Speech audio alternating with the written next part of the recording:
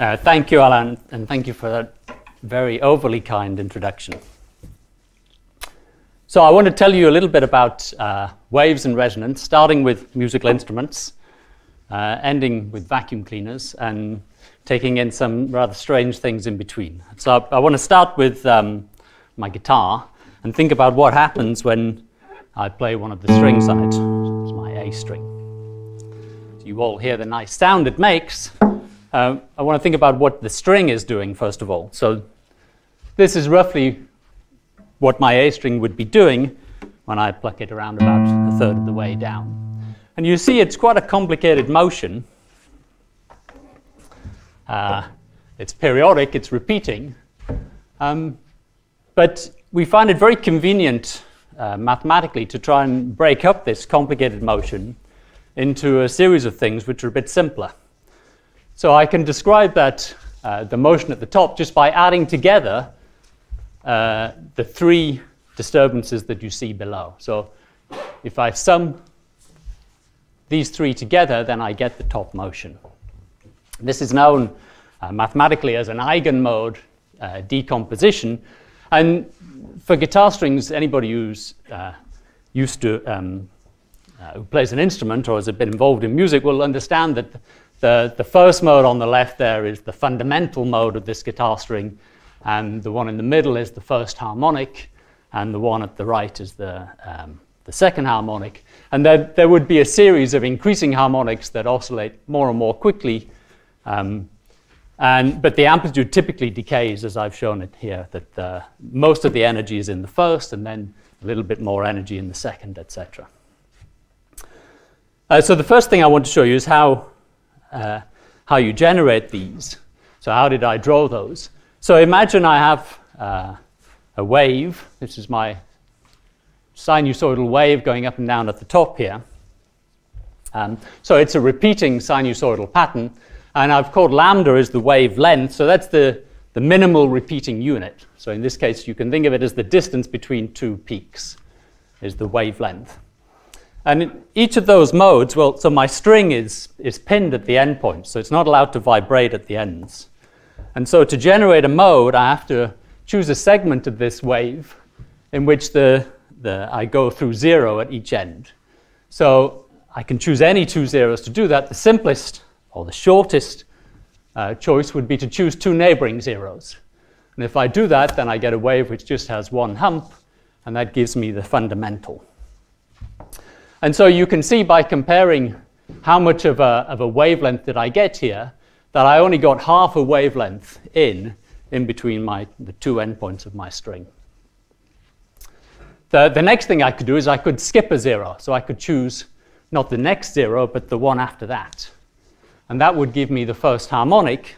And in that case, I managed to get a full wavelength in between the two endpoints of my string. So the wavelength of this wave is half of that of the fundamental. And of course, the next one, I just skip another zero. So I skip 2 and I choose this segment of the wavefront. That gives me the second harmonic.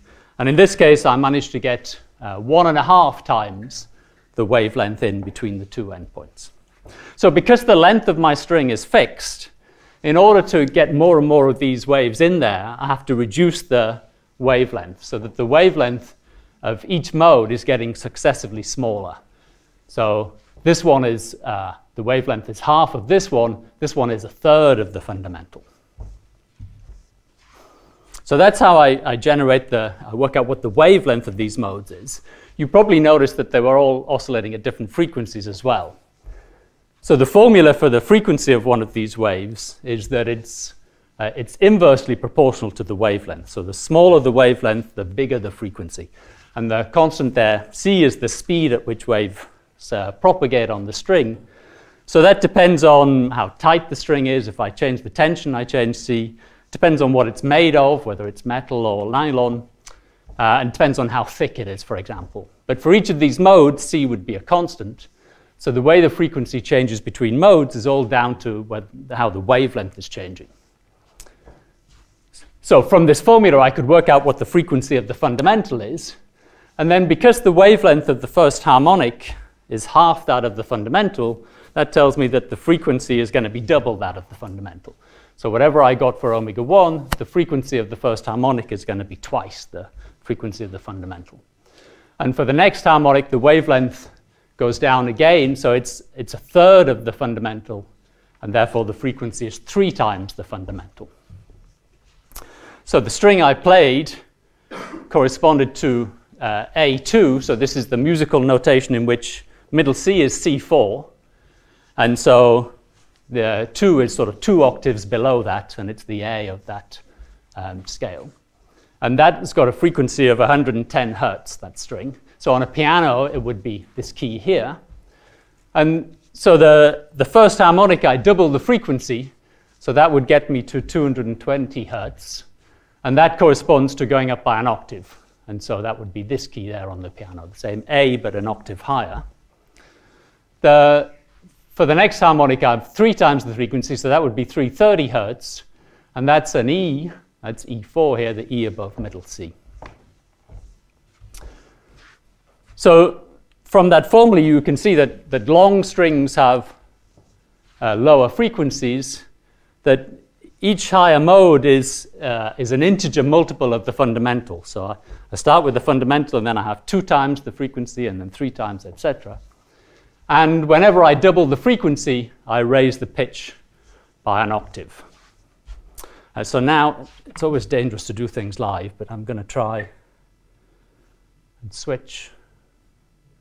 There we go. And show you that this is really true.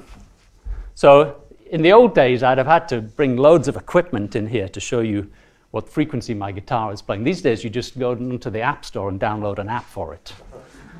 So this is my phone here, which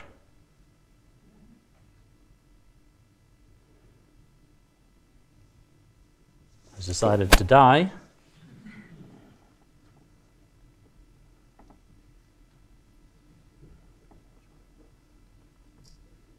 Oh, come on. Let's try again. Oxford Wave Research.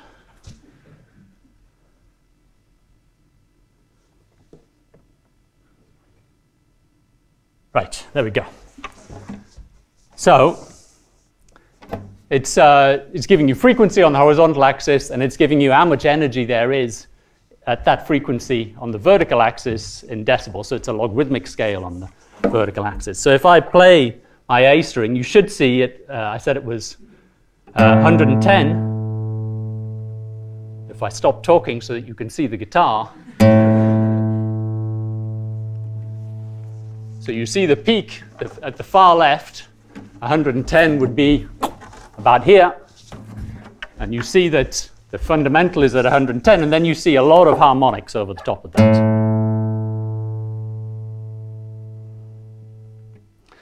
Now, if I touch the string in the middle when I'm playing this, that kills the fundamental, because the fundamental wants to vibrate in the middle, but it doesn't kill any even harmonic, because all the even harmonics had a 0 in the middle. So if I play the string and touch it in the middle, I get every second harmonic. So,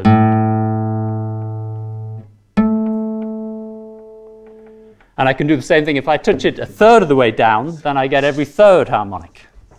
So.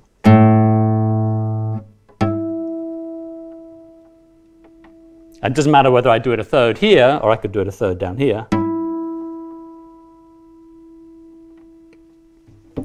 The tone that you get out of it depends on the ratio of the harmonics. So how much is in the fundamental and how much is in the other mode. So if I play the string somewhere near the middle, I get a lot of the fundamental, not much of the harmonics.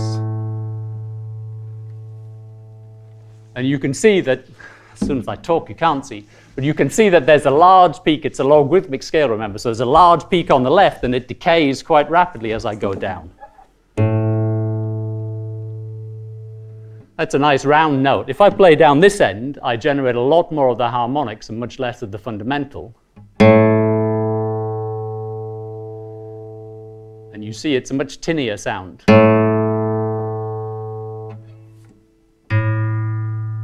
I'm I'm trying to generate it so that there's the same amount of energy in the fundamental.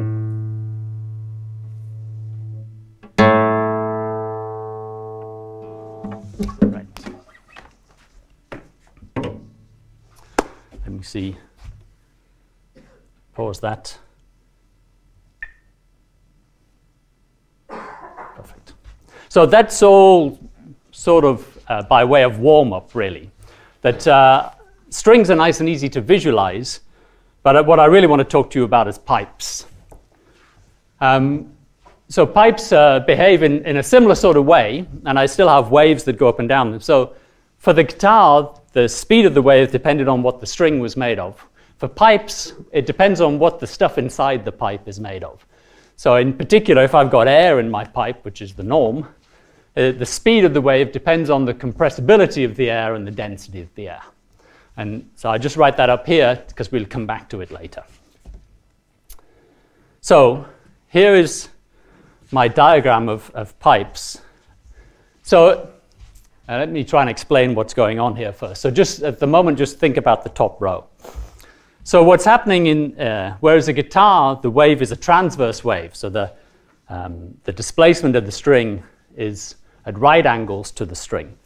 Whereas for a pipe, the air molecules shuttle back and forwards along the pipe. And so it's a longitudinal wave, and that makes it harder to draw. So what I'm plotting at the top here is actually the pressure. So this is the pressure that the air would feel of the air inside the pipe. And you can recognize the modes that I had for my guitar, but they're just in terms of the pressure now. Underneath, I'm showing you the color here is the density. So the pressure and the density are proportional to each other. So when I have high pressure, I have high density, and I'm coloring that blue. And when I have low pressure, I have low density, and I'm coloring that white. And then I'm also showing you a few representative air molecules. And because the more molecules there are, the more dense the air is. So there are more dots in the dense region than there are in the not dense region. So now this is an animation. Now I've explained what the bits are, I can show you what waves look like in a pipe. So you can see the molecules shuttle backwards and forwards, and as they do, the pressure goes up and down, and the density goes up and down. But the modes that you get are exactly the same at the top as I had for my guitar. So first I should explain what this picture is as well. So you've always got to have some mouthpiece or something to actually generate the disturbance in a pipe. The sort of equivalent of my finger on the guitar string. And so this bit at the end here that's just the mouthpiece. You should think of the pipe as being from this hole here to the end here. And typically, there's a hole here, and this is a pipe which is open at the end. And so at this end, the pressure's got to be equal to whatever it is atmospherically, so that the pressure perturbation has to be 0 here. And at this end, it also is 0. So that's exactly like the guitar string, that the pressure has to vanish at either end, and I get exactly equivalent modes. But with pipes, I could close the end of the pipe. I could put a stop in here.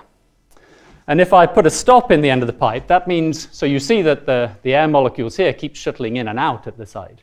Well, that stops that happening here.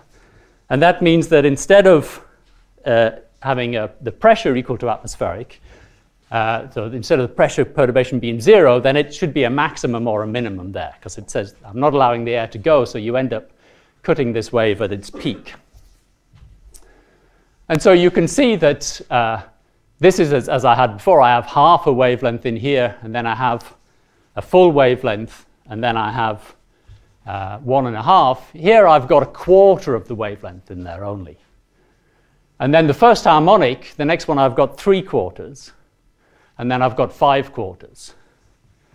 So that tells you, if I translate that into frequencies, suppose this pipe was such that the fundamental frequency was 220 hertz, then we've already seen that the higher harmonics would be integer multiples of the first. So this would be double, so that corresponds to going up an octave, and this would be times by 3, which corresponds to going up another fifth. If I take a pipe the same length and I close the end, then I've changed the wavelength and I've reduced it by half, because I only get a quarter of a wavelength in now. So the wavelength is 4 times the length of my pipe, not just 2 times the length. So that tells me the frequency goes down by a half, which tells me the note goes down by an octave. So the closed pipe has a lower note by an octave. And the first harmonic is 3 times that. So the first harmonic is actually E4, not A3. And then the next harmonic is 5 times it. Okay, let me switch back and see if I can demonstrate that. I've got a few toys that I bought online here. Let me first show you that, that the length of the pipe determines the note. So it's a closed pipe, and as I change the length, the note goes up. Let me change the scale on here, because this is obviously much it's much higher note than my guitar string, so I have to change this. Let's go to 2000.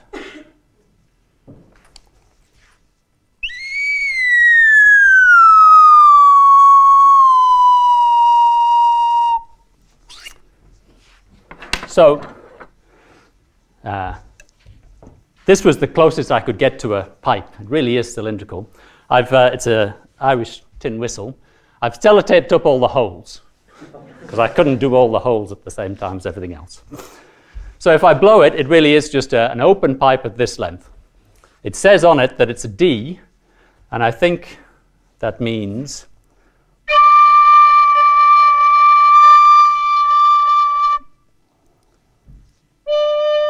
that's better. You not to blow too hard. If you blow too hard, you end up getting the higher harmonics, and it sounds awful. So I think it's around about 600 hertz, this. And you can see that the harmonics are at 1200 and 1800, right? You're really getting 1, 2, 3. Right. Now I'm going to put my finger over the end and try again. Now, it's designed to be an open-ended pipe, this. So as soon as I put my finger over the end, the mouthpiece is not really right for this, and it's quite hard to get it to go at the fundamental.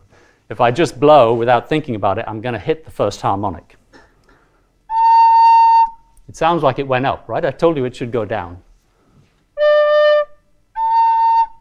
It's because I'm hitting the first harmonic. And you can see that I am because I'm getting 900. If I blow really gently, I can get 300.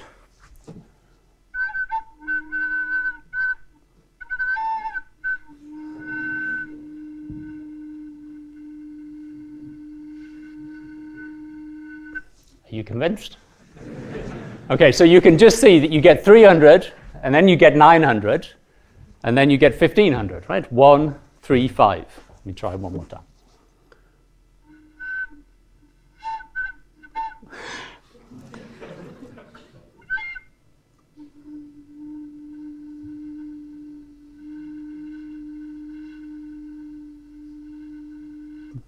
Okay, more or less convincing.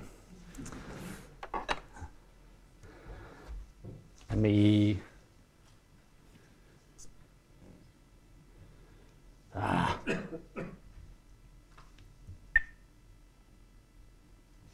Good.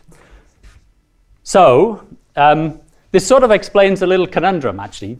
So if you think of the flute and the clarinet, so those are the two sort of orchestral instruments that are both roughly cylindrical, in which you might apply this theory. So, and they're both about the same length. So a flute, I looked it up, a flute is about 66 centimeters long. And so if I look at what the fundamental, the lowest note that a flute can play is, so it's open at both ends because you blow across the mouthpiece. So it's open at this end, and of course it's open at that end. So that's an open pipe. I have a fundamental mode which is half a wavelength. So that tells me that the wavelength should be twice of 66 centimeters. The speed of sound in air is about 340. So that gets me to 257 hertz, which is about middle C. And I think that is the lowest note that a flute can play. I don't know if there are any flautists in the audience. A clarinet, on the other hand, it's about the same length, slightly shorter, 60 centimeters, but it has a reed at this end and no opening. So It's effectively a closed pipe at this end. All the air comes out this end.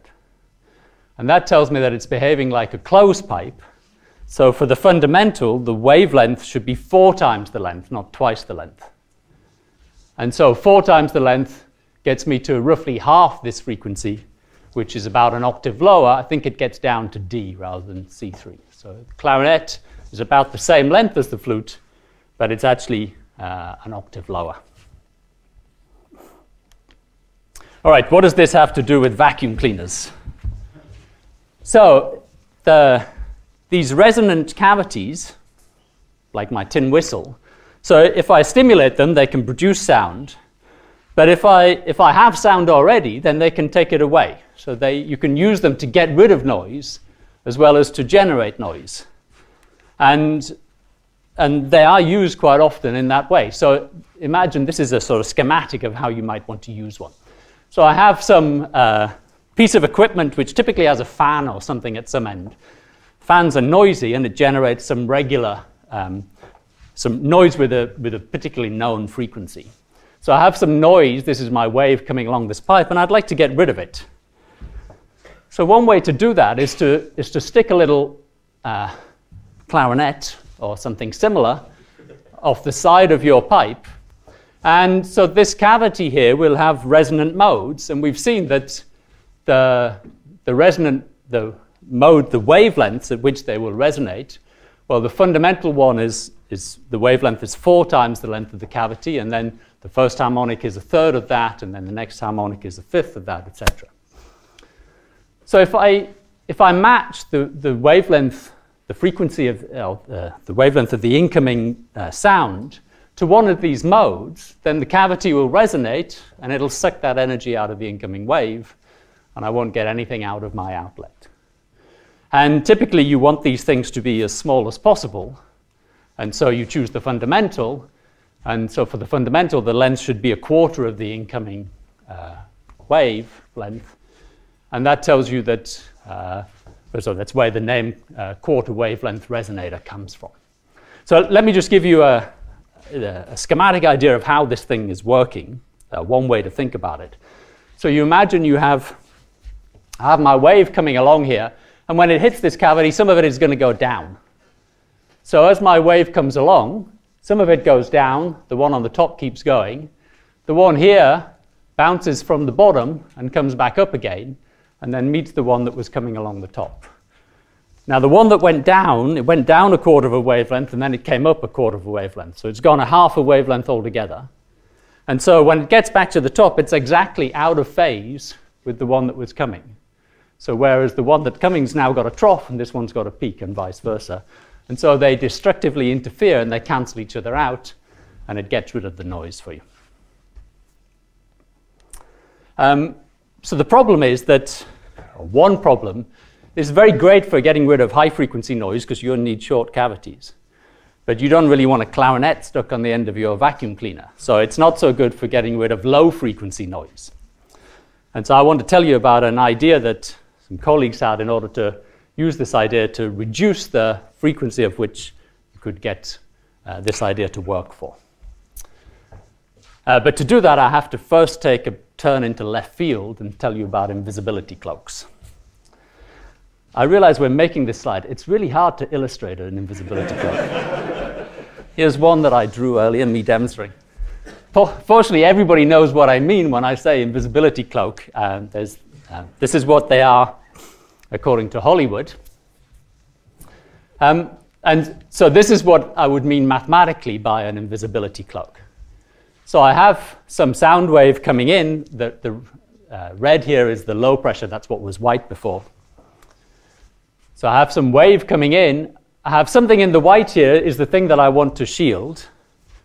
And the light blue here is the cloak. That's the thing that I'm going to produce in order to shield what's inside. And what I would like to happen is that when the wave has come all the way through here, it looks like nothing happened. Right? The wave back here looks as though there was nothing in between. And if that's true, then any person listening, or if it was light looking here, would see it as though it just passed straight through. Okay? How might you get that to happen? Well, you want to design your cloak in such a way that, if you're thinking in terms of light, that the light coming in gets to the cloak and then it bends around your object, comes back together and goes off again. And if you could do that, then somebody stood here would see stuff here as though there was nothing in between. It's like the old periscopes you used to have with a kid, where you reflect off a mirror and back. You can imagine doing it. This is a similar sort of idea. So, but bending light sounds like a strange phenomenon, but in fact we're all used to light bending. You've all seen it at some stage. So this is a hot day with a tarmac road, and you see this mirage here where it looks like there's water on the road. Of course, you know there isn't any water because you've all been up there and there's no puddle by the time you get there. And this is just, it's a bending of the light. What's happening is that the road gets very hot, so the air near the road is hotter than the air above. And so the hot air gets less dense, and as the light goes from a high density to a low density region, that causes it to bend. And so the light that's coming down here bends and actually ends up coming up into your eyes. And so what you see is, your brain always thinks of light going in straight lines, of course. So your brain thinks that this light came from some point down here. So you see a picture of, in this case, the camel, or on the previous slide, the car. You see it upside down on the road. And then your brain thinks, I know there's not a car upside down on the road there. It thinks the only way I can make sense of that is if there was some mirror there, because I know that when light bounces off a mirror, that's what it does. And then your brain says, I know there's not a mirror on the road, but if there was water on the road, it would behave in the same way. So your brain has made quite a few connections there to rationalize this upside down image into something that it can make sense of. So I have to bend the light. So this is one way that you could imagine doing that. How can I construct something that would bend the light in that way? So imagine here I take a grid of coordinates, just taken a grid of my x and y directions. I've chosen a point in the middle, and I'm going to stretch this out. I'm going to stretch my coordinates and expand that point until it's a circle. Okay? So I've got a map now from, this is my undeformed state, and this is my stretch state, where I've taken a point and I've opened it out so I can hide something inside it. So the bit where it's transformed here, you see out far away here, I haven't changed anything. I only transformed it locally. That's going to be my invisibility shield. So I've shaded the region here where the deformation is happening, and that corresponds to this region over here before I did the deformation. So I have some map that tells me how to expand this hole into this region, and this blue region here becomes this region here. And then I imagine if I had my sound wave or my light wave propagating on this side, well, there is nothing on this side. There's just this point that I'm going to expand, but that's not going to do anything. So the light carries on that side as if nothing has happened. Perfectly happy. And then I imagine, so I use this map to say, well, what's the wave going to look like over here? Okay? So I take the point here, I work out where did it go to, and then I map it down here. And so this map, as I stretch it out, will turn this picture into this picture. So if I could arrange for this picture to be what happens, then I'd be in good shape, because the wave is coming along here. I haven't moved the wave back here at all. Right? It's exactly what it was, what it would have been. So this, if I can do this, then my invisibility will be working. So that's step one, is to imagine this expansion and mapping this wave. Step two is to think, all right, instead of just taking the answer here and using the map and working out what it becomes, let me work out what equation is the wave satisfying here, and what happens to that equation when I do this transformation. So I'm going to show you an equation now. Don't be too scared. You don't have to understand it. You just have to know that it exists. Okay, so there is some equation over here that looks relatively simple. And when you do this transformation, you get some equation over here which looks a lot less simple. So if there are A-level math students in the room, so that the upside down triangles here are derivatives, and all the extra mess you get in here is just from applying the chain rule after this transformation of variables. It's not so important exactly what this looks like, just that you can do it. And so in principle, if I now solve this equation, I should get the same answer, because it doesn't matter if I solve and then map, or if I map, or if I just solve the map first and then solve. And in fact, that's true. So this is what the wave would look like if there was no circle. This is what it would look like if you solve the wave hitting the circle, just to show you that you get a reflected wave and you get a shadow behind here, and it looks very different. And this is what happens if you solve that transformed equation. So you get a disturbance in the shield, but by the time you get out the back, everything is going along nicely again. Okay, so that was step 2. There are 3 steps. The third step is to think, all right, all I've done is mathematical manipulation so far. How would I actually build it physically? And to do that, you have to look at this equation and say, all right, suppose I had a material in here, and suppose I told you the sound speed depends on the compressibility and on the density. So this is what the equation would look like for a material where I'm varying the compressibility and the density. So this is the reason I had to show you the equations. All you have to do now is say, how do I make this into this? Or how do I make this into this? If I could choose the density to be this thing here, then that material would behave as a perfect cloak. I've got the formula that tells me what material I should construct. Unfortunately, it's not so easy to do that, because we're used to thinking of density as just being a number, and for the mathematicians, this thing up here is a matrix. So what does that mean? That means that the density of the air is different if the wave is going in that direction or that direction. Or if you like to think of it in terms of particles, it means the mass of a particle is different depending on which direction it wants to go in. Crazy. How can it be possible? So it is a crazy idea, but it's not impossible.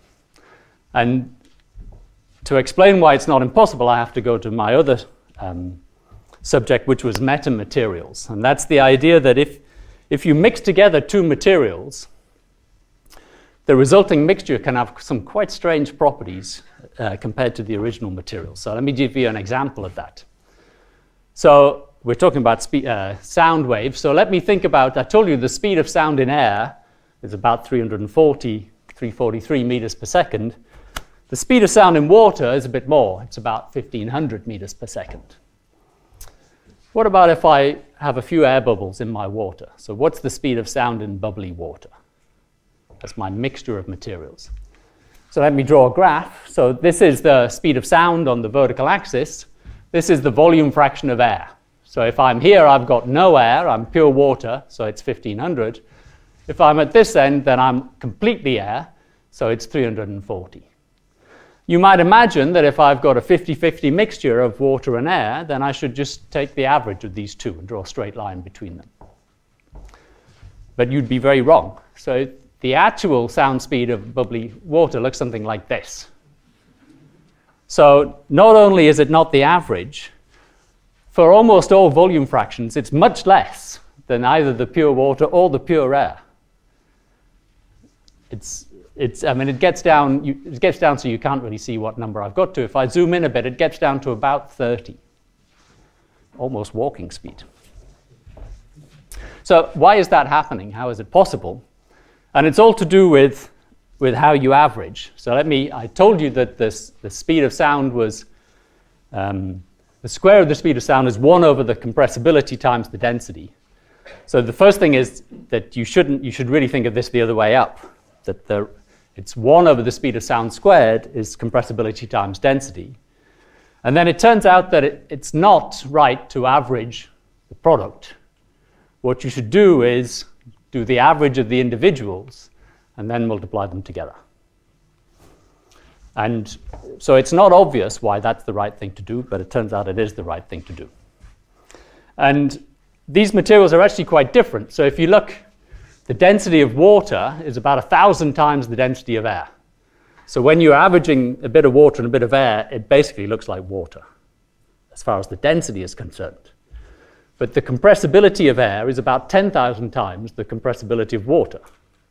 So when you average a bit of water and a bit of air as far as compressibility is concerned, it basically looks like air.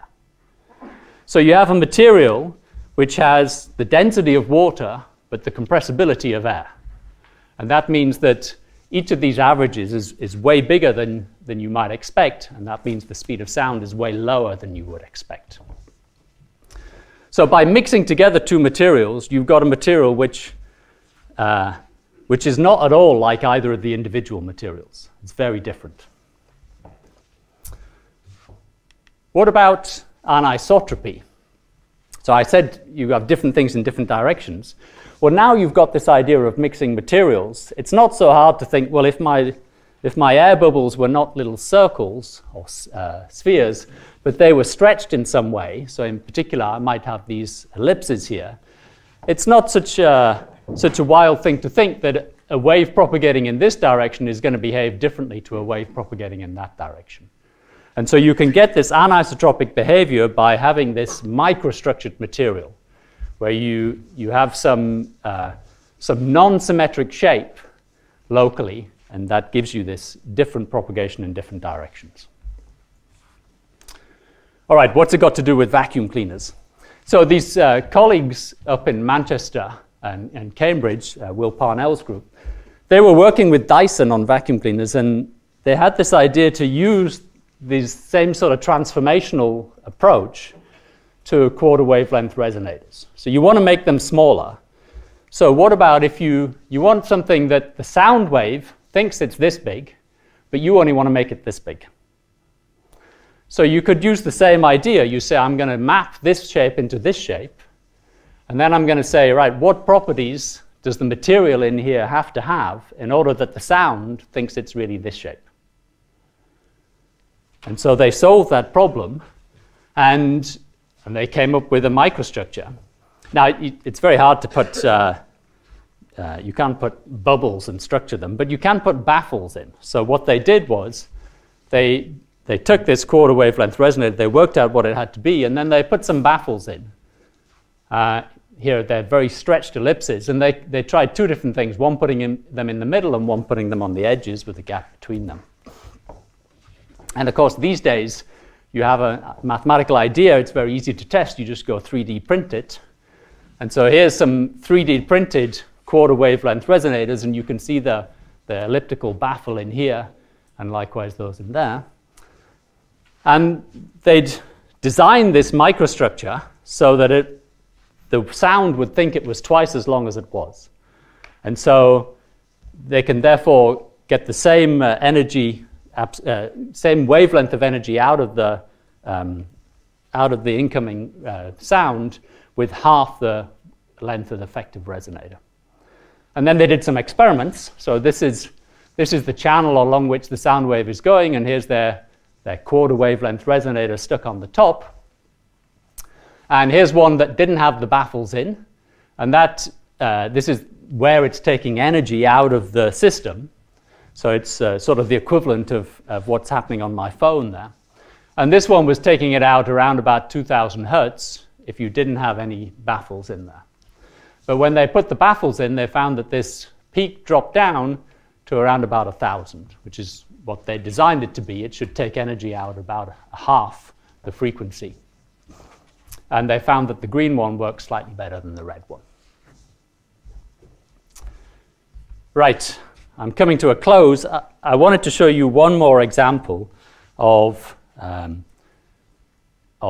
waves and resonance. And it's sort of related going back to strings, but it's to do with metal sheets. So if I have a sheet of metal, it will also support transverse waves. But metal is different to a string. A string I have to stretch tight between two endpoints, so it's always sort of flat, whereas a sheet of metal I can bend. And what you find is that if you bend it a little bit, then the waves will propagate. But if you bend it a lot, then you can't get waves on it anymore. And so effectively the speed of sound depends on the curvature, how much you bent the wave.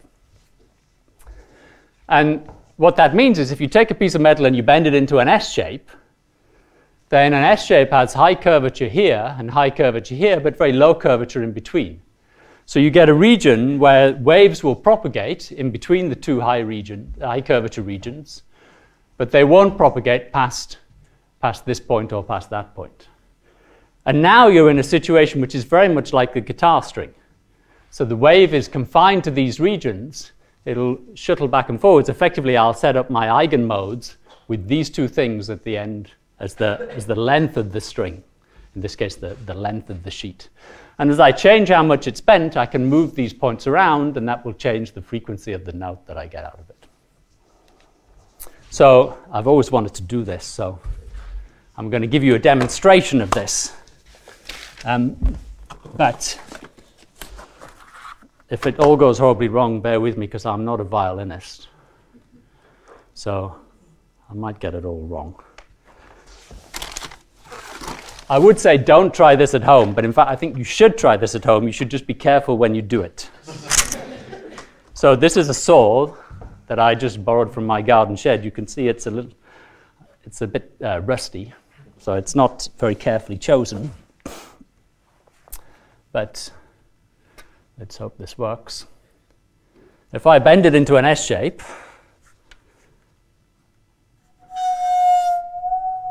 you can get a note out of it.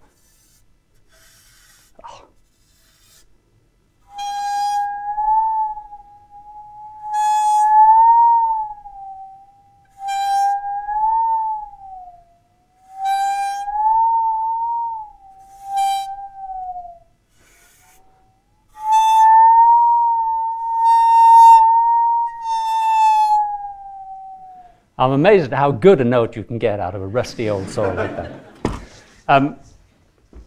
Let me close by showing you somebody who can really play this thing. So this is something I got from the internet.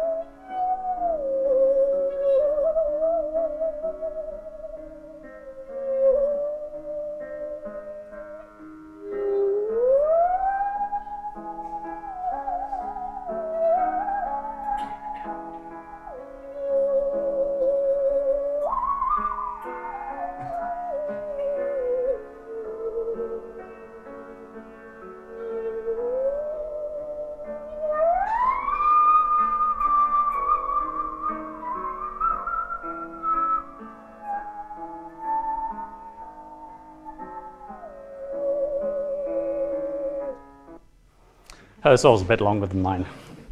That's all from me. Thank you.